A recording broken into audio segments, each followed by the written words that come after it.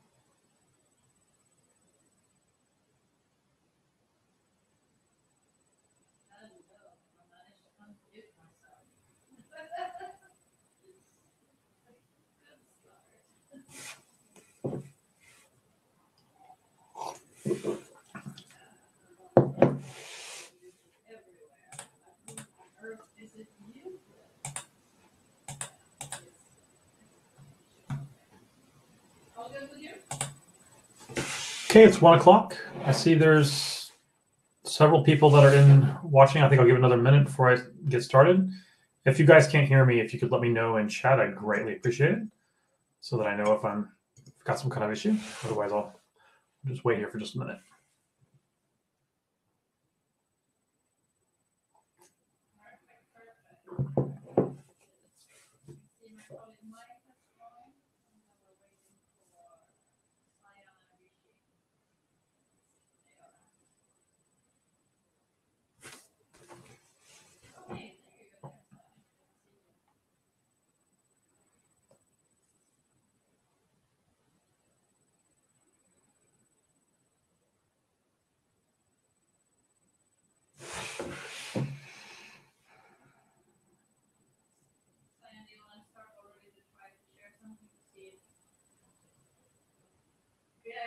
Bridge the technology from the beginning.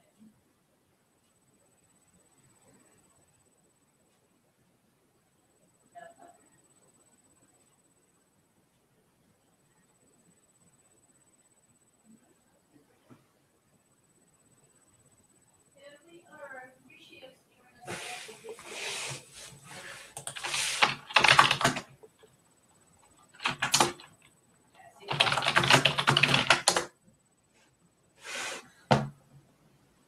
I'm getting no feedback to see if my audio is working, so I just thought I'd double check.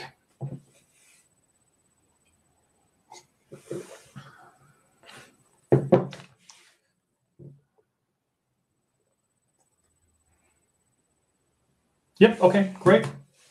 Perfect. Well, then I'll get started.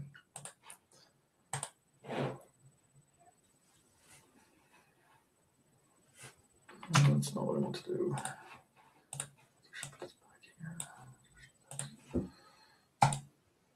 Right. Why are you doing that now? So, all right. My name is Geir Sjurseth. I'm a tech strategist with Google at Apigee, focusing on APIs. I've been working with Apigee since 2014, and I've been working with APIs a little longer than that. And APIs, and of course, the way we all meet it here. So usually RESTful interfaces that communicate remotely over HTTP. So probably 2013, something like that. And what I'm hoping to do today is to talk a little bit about service mesh and Apigee, and kind of bridging that gap between what it means to be inside the mesh and working usually in a microservices pattern versus kind of the traditional experience of building APIs, where you've got an unknown audience of developers that you're hoping to attract, and you're meeting those needs and kind of what those differences are. So I'll go ahead and get started.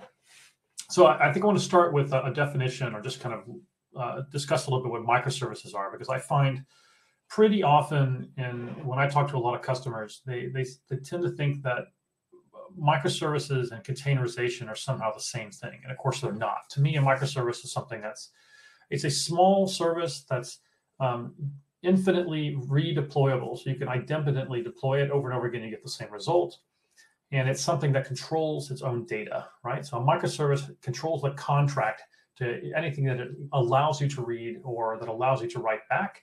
And it creates, and by exposing that contract, you want some way to make that generally consumable. And usually that's an API. But strictly speaking, it's not a decision just to go ahead and start using Kubernetes or any other orchestrated containerized platform. And what these patterns might look like, so this is an example to show you what we might expect. So you might have a couple of different language nodes that are doing, performing different types of functions. So on the left here, I've got a Node.js node that's got its own data at rest beneath it, a Java node, and a Golang node. And each of these may communicate amongst each other in order to build a more and more complicated use case. But none of them are allowed to access each other's data, right? So they always have to go through that well-known contract in order to get access to it. And those services are part of their own deployment description. And where do APIs kind of mix into all this? Well, APIs and microservices are rather complementary. And in fact, I've done some presentations in the past where I discuss how you move from this kind of monolithic world to a microservices world and what that might look like. But oftentimes, if we're coming from a green field and we're thinking about the world in a microservices way, it'll look like it does on the right. And that puts up a lot of expectations for the consuming audience in with regard to what they're expecting to get out of it, right? They're expecting to see a well-documented list of available services that they can access easily and that perform a function that makes sense with regard to the taxonomy, that makes sense with how you've named that particular function and so on. But sometimes we take a monolithic system and we wrap the whole thing up in APIs.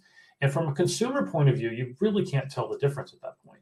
And in fact, that could be a strategy for moving from a monolithic world to a microservices world, is take what you have today, that whole estate, even if it's comprised of a small handful of monoliths that amongst each other expose 10, 20, 100 different types of services, wrap those inside their own APIs and create that discoverability and that developer engagement interface that you want. And once that's there, you can pivot and begin to re-implement those in microservices, maybe even containerized microservices if you like. But the needs of these two different worlds really are quite different. So oftentimes, if you're a true microservices developer, building microservices and exposing them, you're often very, very close to the consuming developer, right? So if I'm building a service and I'm exposing it, that person who's going to be using it might be right next to me. and or it might actually be me myself. So I know when I've run projects where I was developing things in a microservices fashion and building those APIs, I was building well-structured APIs that I myself was going to consume when I built my next new service, and the one after that, and the one after that. And that means that the needs and the kind of mediation requirements are very, very different versus when I create something that I expect to have at the edge, where when once at the edge, I don't know who the developer audience is. They're not as close as this picture shows me, right? And in that case, I'm going to need to create a more broadly generalizable type of productized version of those APIs that's going to allow access to it. And so that means that we've got governance things to kind of take care of. So from an API management perspective, we want to have a single console for all the API management. I want to productize those APIs in a way that's meaningful to me, no matter whether they're for somebody that's really close to me, right? So myself or people in a team next to mine, or if it's a team of developers that are outside of that. Even if it means I might have different types of mediation concerns between those, I still want to be able to treat them as first-class products in their own right, right? I probably am interested in quota management. I might have a different quota for the internal team than I do from the external team, but I want to be able to manage them. I'm still interested in analytics, and I want some way to kind of manage all that consumption. But the mesh itself, so the actual deployment containerized engine, that orchestration engine, is managing different types of things for me. So it's keeping track of how those runtimes are deployed, it's collecting telemetry information, maybe it's doing mutual TLS. As you'll see here, I can do canary releases, but I can also do things like A/B testing with different versions of a given application. And those aren't, strictly speaking, part of the API. It's a different type of governance that I'm going to use for that. But all these together can be married and conjoined in a system that I'm going to show you guys a little bit later. And so the lifecycle concerns kind of remain constant. So just like when we build APIs where we don't know the audience, we want to design first. I'm a strong believer that when we build these inside the mesh in the microservices pattern, we design those first so that we can start with a contract. And that contract leads us to develop, right? So that we can have, following that contract, I can start building a service that's going to match that contract. The consuming developer can begin building their service that's going to consume that contract. And we have that in place. We agree on the security constraints, and then we can publish it for wider consumability. Now, in a microservices world, these are going to probably be published internally, and I've got an example of that here a little later. But we still want to worry about scaling. The monitor and analysis abilities are going to be there. Monetization, usually not, unless you're doing interdepartmental pieces, but it's still a core piece of what we'd expect to be an API management platform. And again, we want these to be products, right? So there's different types of developers. We've got these developers that are consuming APIs and developers that are producing APIs. And on either end of those, if there's some kind of product manager that's probably involved here. Now, as far as Apigee is concerned, the world really is a composition of these different APIs that you decide to package inside your own product. We don't want to see the world as an external world only addressing external developers versus an internal world only addressing internal developers. Rather, we want to see a packaging of them so that you can reuse these components any way you like, just like you would if you were building actual, tangible, physical products in the real world. Those APIs are those small pieces, those ingredients that go into that packaged product that you're building. But ultimately, how you expose them and publishing them almost becomes a marketing decision, or one done in concert with the product decision authority to kind of make that work. This creates a virtuous cycle that we can build on and iterate on to tween and get closer to a more profitable product over time. So, and all of this, again, is about developers.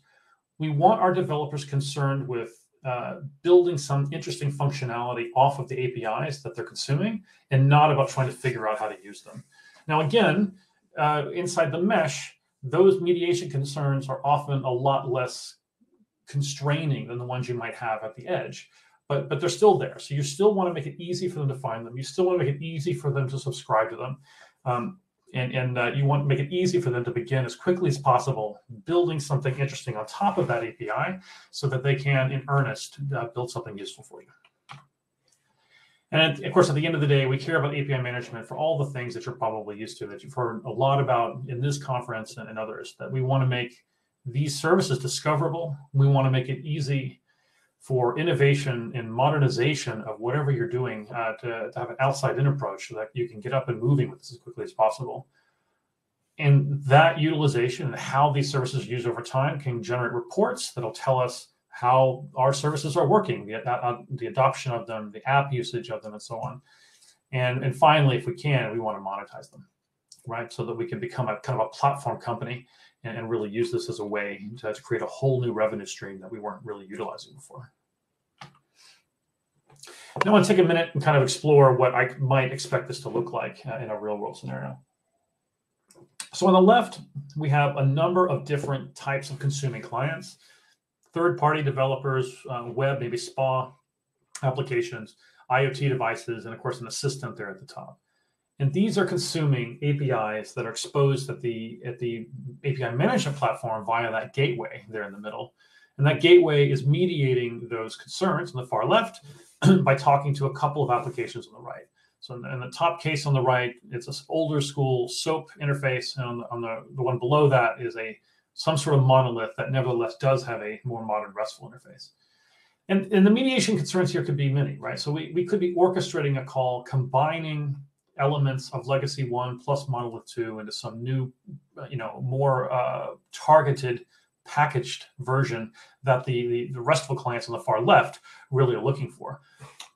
But over time, maybe we decide, actually, those services could be really useful for some of our own internal applications as well. So we create a new version of that API platform. It could just be a logical instance, separate in a different zone of some kind.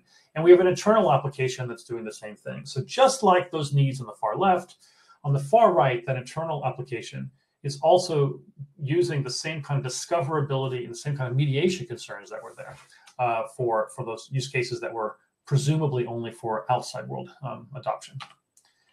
But over time, that internal application begins also to use other services that are internal, and those are deployed, and maybe those services themselves are kind of consuming one another as well. And we see here in that case, those internal applications, they're consuming each other, but they're not doing it under the same rubric and the same wing of authentication and API management that the other services are. And that means this starts to get confusing. And of course, at some point, we could decide, well, actually, what we're going to do is we're going to force those calls in this sea of emerging complexity in the bottom right. We're going to force those to route back up to the API management platform that lies above it so that we can mediate those concerns. And you can do that, and that works okay. But over time, as these grow en masse, that becomes really, really difficult to manage. And frankly, it's from just a network perspective, it's not a very elegant solution. It would make a lot more sense to localize those API management concerns right to where that runtime is, as opposed to forcing them back up to the larger platform. And if we want to do that, then what we might expect to do is to containerize them, right? So as I said at the beginning, microservices aren't, strictly speaking, a recipe for using containers.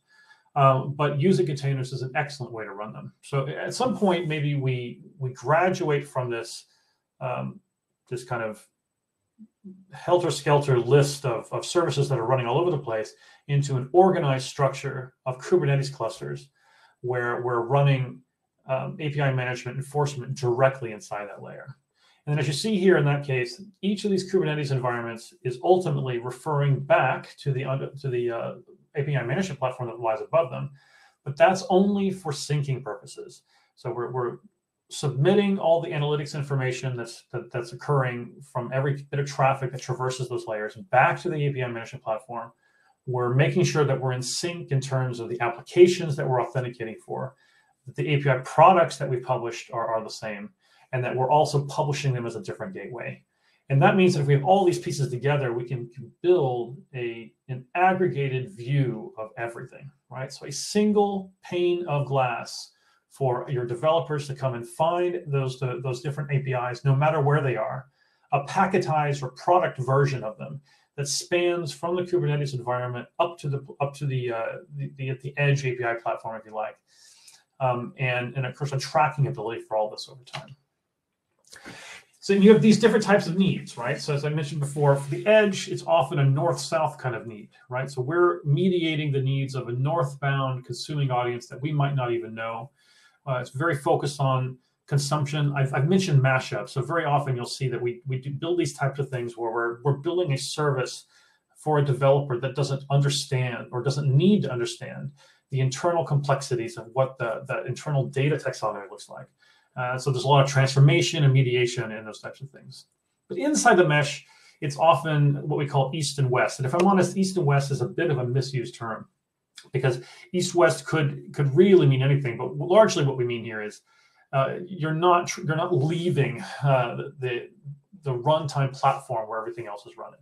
But strictly speaking, as soon as I have my own service that's communicating with another service outside of my business domain, as far as I'm concerned, that's actually north-south. But we tend to characterize these, as long as they're inside of a given mesh platform, as east-west traffic. Canary rollouts, as I said, so this is where the API pieces start to blend in with the mesh, because you solve some of these kind of problems in the same way. So I might expect the mesh itself to support a canary bird rollout method, but I might do that implementation via an API. So either that I make the changes to the underlying mesh so that it can handle it via an API call, or I at a target backend system, I expose a different version of that API and I route for it on the ingress coming into that mesh. And often, as I said before, there's no need for this kind of complex mediation that you see in a lot of these use cases. And inside the mesh, at least in the mesh that I'm going to be showing you guys today, this is kind of what it looks like. So I have a given pod that I've deployed in the container. It's got a service on it talking to this proxy that's running these individual applications.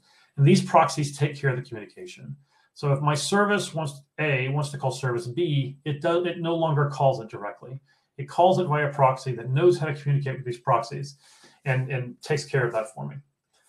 That proxy then can do its own enforcement based on any rules that I've created in the superseding API management platform. So if I've built an API product and I'm trying to do API key enforcement or JSON Web Token or any kind of authentication enforcement, the proxy will take care of that for me, so that I, as a developer building service A or building service B, I don't have to care about any of that coding complexity. I simply build the application as I want it, deploy it, and the underlying platform will make sure all this works. And moreover, I can surrender the productization of that to an API product manager that doesn't need to know how the complexities of any of this is really implemented. But I can still take and get all those benefits from it. And with that, I'm going to jump now and try to give you guys an overview. It looks like I got about half an hour left of what all this might look like. So I'm going to start by jumping into Apigee Edge. I work for Apigee, so the demo I'm going to be running today for you guys and where I'm showing you around is based on Apigee. The concepts, I think, span API management more generically, but this is how I'm going to be doing this. So the first thing you see in the upper left-hand corner is that I've got a list of organizations. For us, this organization is just the top-level logical container that contains all the other configuration elements that we're going to be worried about today. Usually when I run a demo, I jump into the proxy section and I show the actual runtime. But today, I want to start by looking at the products. And you'll see here that I've got a couple of products that I've updated in the last couple of hours, right? So I've got a catalog APIs, a remote service of some kind, internal mesh APIs, and external mesh APIs. And if I look at this external mesh APIs, you can see I've defined a couple things for it. First of all, I got a quota allowing 100 requests every 1 minute. It's only allowed for internal only. And what does that mean? So that means that this is a product that I'm only going to publish to internal developers. So I don't want just anybody getting access to this. And I'm allowing certain paths, and I've got some target names here, an IP address, and notably also this dev.api.evils.in address. Now that address, that host name, is the host name of my Kubernetes ingress. So I'm running Istio ingress there, and that's going to be how I get to it for this particular product. Then I've got an internal Mesh APIs product, and it looks a little different, where those target API names before had an IP address, an actual globally accessible IP address, and a globally accessible host name. Now I've published some specific services that are available only inside the cluster. And that means that this internal mesh API is only usable from within the confines of the mesh. I can't call this from outside. So any application that I create based on this product, so any authentication I create based on this product, is only usable once I'm actually inside the cluster itself. And finally, last but not least, I'm going to talk about those catalog APIs. The catalog API service is one that I've built that doesn't have any of this extra complexity. So you'll see that I don't have any special paths other than the ones that are associated with the proxies, and I don't have any remote service targets. And that's because for the catalog and products, what I'm doing is I've built a couple of API proxies that are aggregating or doing a mashup of a lot of those microservices so that I can expose that to a third-party audience. And I'll go into what those proxies look like in a minute, but I wanted to start with this product overview. So again, just a quick recap. I've got an external product that's allowing me external access to services running inside the mesh. I've got an internal mesh product that's allowing access between services inside the mesh. So this is what we might think of as that east to west traffic container, right? So I've managed to productize that in a certain way. And I've got a catalog APIs product that's productizing a couple of proxies that actually are mashing up proxies that really are available via this external mesh API. So I've got two different layers that I'm kind of exposed to these. Let's talk about the catalogs for a minute. So I've deployed all of these proxies into an API catalog on our API portal. So I've got the warehouse microservice, the master data microservice, and the price microservice. And then in addition to that, you see I've got a documentation version called catalog microservice, the catalog service. Now what I have here is basically kind of a simple shopping cart kind of idea. So I've got a master data service that contains all the master data for the items that I'm trying to sell. And in my case, I've taken some Saturday morning cartoons from the US from the 80s, a show called Thundercats. And I've taken different Thundercat characters and created a fake kind of set of products that I'm selling based on that. And then I've got a pricing service that keeps track of the price for each one of those wares. And finally, a warehouse service that's keeping track of how many of each of those items that I have.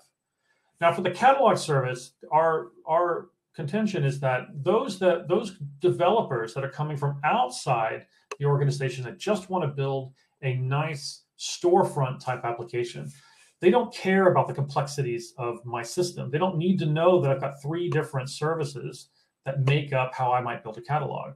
So in order to mediate those concerns at the edge, I've created an aggregate mashup service that's going to keep track of all those. So it combines kind of all these together into a single payload. And indeed, if I log in,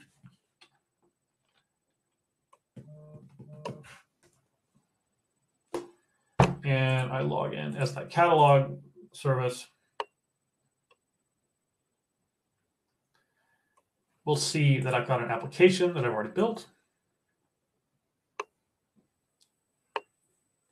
And that application is called Catalog App. I've got a consumer key that I can use to make calls. I'll go ahead and copy that.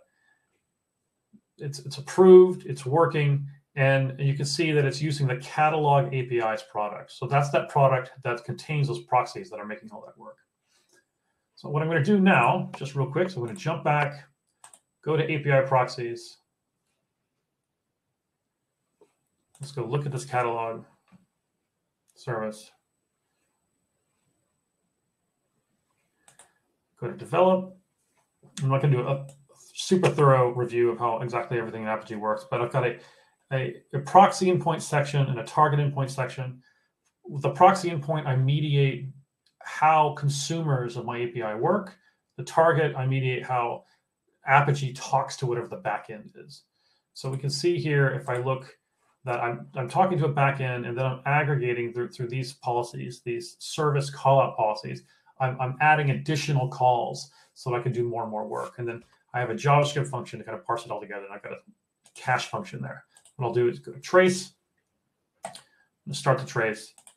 And what I'm going to do now is I'm going to jump into the API view again, go look at the catalog service and view that documentation. And we'll look at this catalog service. You can see it's calling EMEA POC15 test. So it's actually making a call to the Apigee endpoint. Let me zoom in here a little bit. So I'm going to authorize that, send it the key, right? So that's the key that I have associated with my own application. And with that done, I'm going to try to execute this. And we'll execute it again. We got back a bunch of stuff, right? So we can see here, it made a call, it got back it got a payload back from that service. And if I look, we can see I made an options call. I had a brief failure trying to contact the backend while the cache is warmed up. And the second time it worked and it went through. And if I hit this again, it comes back faster now. And we can see that now I'm getting 3 or 4 because the content hasn't changed and my cache is actually returning that really, really quickly. So what I did is I identified, based off that key, who I am, right? You can see the client ID I sent him. I now know which application it is. I can see the developer email associated with it. So I have all this information available to me now based off this productized version of this API and the fact that I've used this key enforcement to kind of grab all that. And this is kind of the traditional use case that we expect to see when we build these kind of things. Okay, I'll stop that. And now I'm going to jump into the console for a minute and try to show you guys some of that.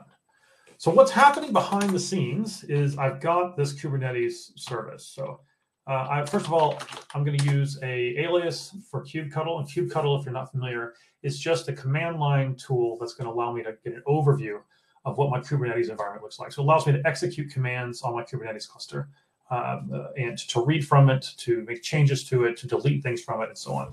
And so what I'm going to do is let's get have an overview of the nodes that I have deployed at the moment for this Kubernetes environment. You can see I have quite a few of them. So I got 2 different node pools. So I've got a pool called Shiny Pool and a pool called Cluster Pool. And these pools are deployed on Google's Kubernetes engine and are used to host all the containers that are deployed. So when I create a spec version of any of this, it deploys automatically. The Kubernetes scheduler makes it run for me. And the Apigee rules that I'm associating with it are doing the API enforcement. I've got some namespaces. So I've got a namespace called Apigee, Microservices, Mongo, and a bunch of other default ones.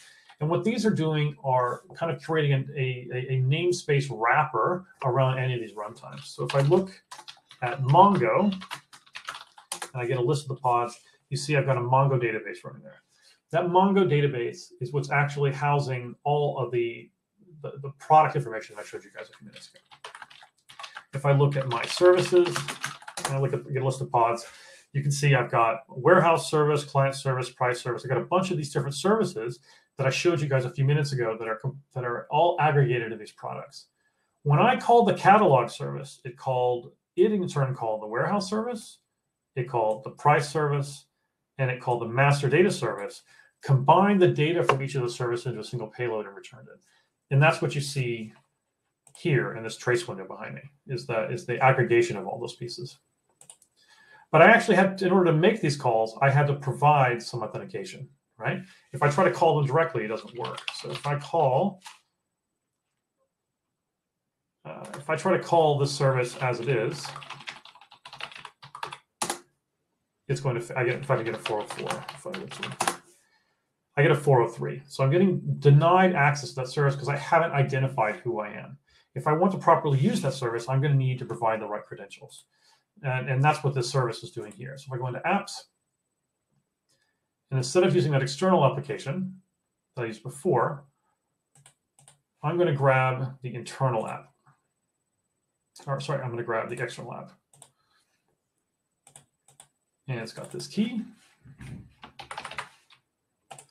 I'm going to run the same thing that I ran before, but this time I'm going to pass in the key. And now I get back a bunch of JavaScript. I can make that a little easier to read.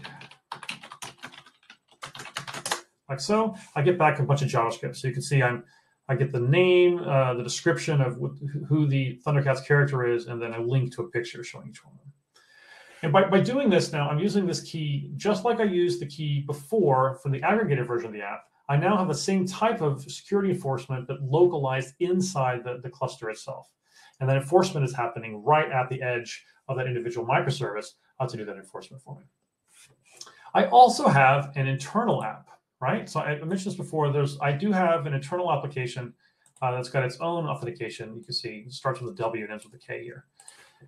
And that's used to do some enforcement that's east-west traffic, right? So if I I log into a pod that I actually have running on the cluster, this curl pod, you can see I've got some commands here. So I'm going to make a call to the master data service, just like I did before here, but from inside the cluster. And to do that, I have to pass it a completely different key. So I'll do that like so. And if I do this a couple times, at some point, I start getting access denied. And the reason I get that access denied is because that internal mesh API product has a pretty restrictive quota. It's restricted to 10 requests every 1 minute. And so all I had to do was hit that a few times, 10 times or 11 times actually, and it started to block. So I'm using the same control plane to manage not only authentication, but also how I'm restricting access to each and every one of these different services. And as I've already shown you also, I have the same kind of productized portal to keep track of all of them. Okay, and how might this be useful? So I'm going to show you guys one more thing. So I've got, I'm using a service that doesn't really have anything to do with Apigee. This is a service called Signal Pattern. And what I've done is I've built some collections of these APIs so I can keep track of them in a way. So imagine I want to publish these for my mesh users. So I might have a mesh API collection of interfaces where I want to keep track of what's in the warehouse, keep track of the master data, and keep track of the prices. So each one of these services is calling those same backends that we saw before and pulling back the data. But what I've done now is I've aggregated them into a view so I can look over all that data. Versus a different type of a collection I might have if I were building access to this at the edge. So if I go into my catalog, again, I have the same type of service that we saw before, but now I get back all that data in context. So the name of the first piece, the amount of them I have in stock, the price, and of course that image associated with it from the Thundercats logos that I'm taking to build this demo. All of these combine together to kind of provide that data back for me in context. And all this is really doing, if I go into edit mode, all this is really doing is making the same type of API calls that I might otherwise be making from curl. We go to patterns. We go look at, for example, let's look at warehouse, a little simpler one. I'm making a call to that same endpoint. I'm passing in a secret that I've stored inside a signal pattern to access it. And then I'm using this as a simple tool to render that JSON back to me so that I can see that. Every bit of this that you guys have seen me roll up, in order for this to be really workable, also needs to be configurable easily for a developer. And I have every bit of this set up inside a GitHub repository to make this work. So I've got the documentation for every one of these sources that you guys have seen today. I've got specs for all those files, the catalog spec that I've published for use for external users, the master data price and warehouse spec for internal users. And in the portal, I had them generally accessible. Obviously, we could create roles around these as well so that I had an internal role that provided access to the master data price and warehouse and a separate role for the catalog. But because I had it all kind of inside the same GitHub repo, it ended up being simpler to do it this way. The Kubernetes manifest for each and every one of these services, master data price, etc. I've got a source for every one of these different services. And you can see that, for example, this warehouse client API is a Go project versus this master data price warehouse, which are all Node.js projects, to kind of make that simple. Apigee config that's keeping track of the configuration of these different API products. So those products themselves that we went over a few minutes ago are all stored here inside of a JSON file. Here you can see that I've got the master data service, the warehouse service, all associated with this internal mesh API product. And all of this is deployable through automation and controlled by that individual developer. And you want that control so you can make this as easy as possible to maintain. But at the end of the day, everything that you've seen ultimately is seamlessly controlled and steered by the same control panel running inside of Apigee. So if I go into API metrics and I look at just a quick proxy overview on performance, we're going to see that I've got a lot of different proxies that have been accessed today. Remote service, which is keeping track of the syncing of information between my mesh and Apigee Edge. That dev API's input for getting access to the cluster. Here you can see microservices that are inside the mesh a product service and a catalog service that are running on Apigee Edge, all of these combine with traffic by proxy inside the same analytics overview. So I can control all of it from here. And I think I'll pause. I think I'm about done. Let me turn back here and see if you guys have any questions. We got about 10 minutes left.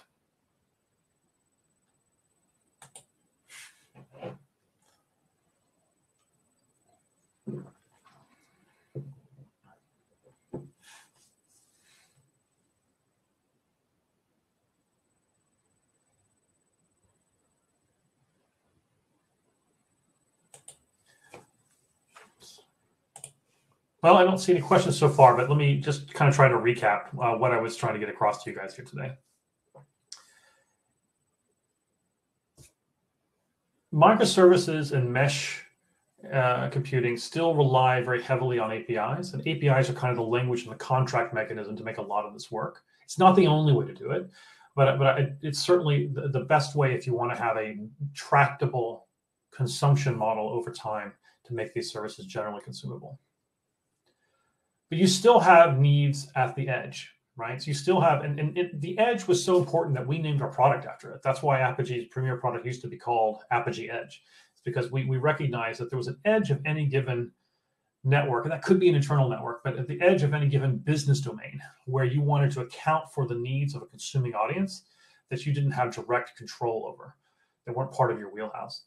And to address those needs, you need a lot of mediation abilities. You need a powerful gateway that can meet them. But at the heart of all this is the idea that you can productize both those pieces that are at the edge, that are addressing an unknown consuming audience, as well as addressing the needs of those developers that you're actually really close to, that stand so close to you that they might be part of your own team. That at any rate, you want to be able to create products that wrap around all of those cleanly and easily, that create documentation for them that wraps around each of them cleanly and easily, no matter where you're doing the gateway enforcement, and make that generally addressable. And what I hope I showed you guys today, that it's pretty easy to use Apigee, both for those edge use cases where you have an unknown consuming audience that's trying to access them, as well as, say, embedding it into the mesh to access it there as well, and to create that same type of enforcement, create that same type of engagement through the developer portal, so that that audience of developers can find and access those pieces easily. One thing I didn't mention, everything you saw me do with regard to publishing inside the mesh was done via Envoy. And that Envoy, in the example I ran today, was running inside a containerized platform. You don't have to do it that way. Envoy can actually run anywhere you want. So you can run Envoy and run that syncing adapter inside a Docker or straight on Linux directly without running it inside a Google platform. Do you have your own servers, or do you work with a cloud provider? So I work with Apigee. Apigee is a Google-owned company. We're part of Google Cloud. So everything that I did today, I ran on GKE and using a cloud version of Apigee to do this. Our customers run and all over the world and in many different environments. So we offer this on premises. We offer this in multiple clouds, wherever you need us to run, quite simply. Retrofitting Apigee and existing API system. Is there a path to gradual tested migration? The thing is, this is kind of there's a technical answer for this, but there's also just as much, I think, a business answer to this question. Adding any kind of proxy layer, forget Apigee for a minute, adding a proxy layer that's easy to configure on top of your services is a great way to give you the ability to pivot, so that you can pivot and change and update and modernize, how these backends work, so that you can change how your organization works. That could be because you're moving from monoliths to microservices. That could be because you're moving from on-premises to cloud, or it could be a mixture of both, right? That's a great way to do that.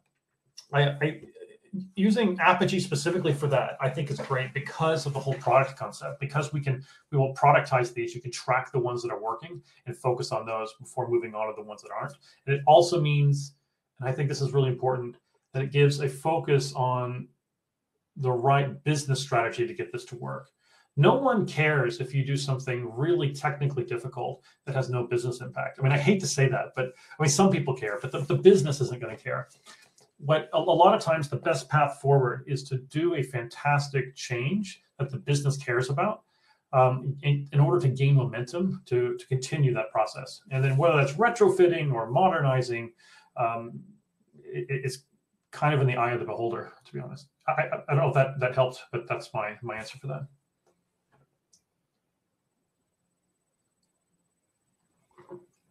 Okay, great. Well, I'll be here for a few minutes. I'm seeing if you guys have any other questions. If not, thank you very much and have a continued great conference.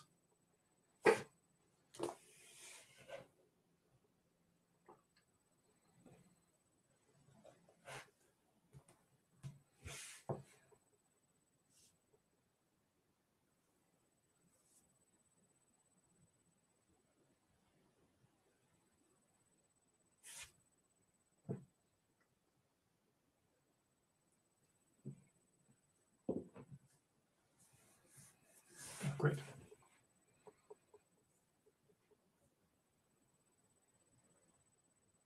Oh, self-learning and studying.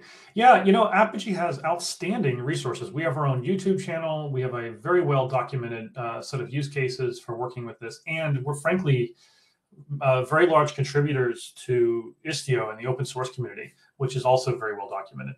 I think if you go to our booth in the Partners Village, we have some information there about that. But if you look up Apigee in YouTube, you'll find our YouTube channel. And we've got a great community website as well, where you can have forums to ask questions and so on. It's really, really easy to get started and get running with all this stuff. And if you like, by the way, the rather comprehensive demo that I ran today, which combined all kinds of things, is available in my public GitHub. It's right now it's in a branch called Envoy Adapter, but in the next day or so, I'll be merging all that back into my master.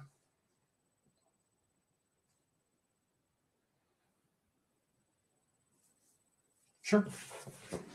My pleasure.